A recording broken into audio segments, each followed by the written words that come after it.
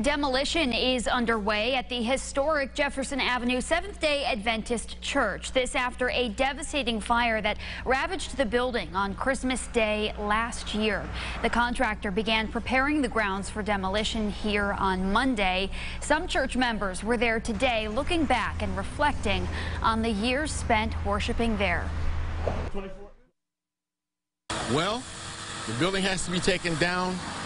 We're trying to make sure that we maintain a presence here on this property, and that's our plan going forward.